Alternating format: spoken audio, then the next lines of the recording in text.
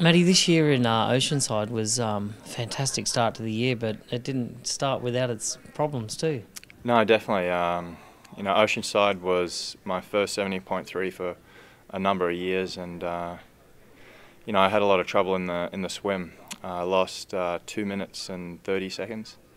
I had a really big asthma attack at the start of the swim. The water was a little bit cold, and my wetsuit was too small. I was swimming in a medium, and it should have been a large. I was very happy to get out of the water and be able to continue the race, because when I had the asthma attack, I thought the race was going to be finished right there. But I knew, it's a long day, 4-hour race, and that I could catch up.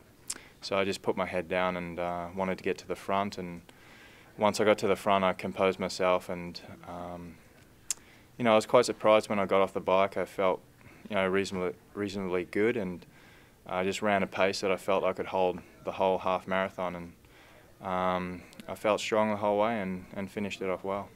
Give us an idea what 2009 has been for Matty Reid, and the second part of the question is what would it mean for you to win this race here at the World Championship? It's been a fantastic year this year.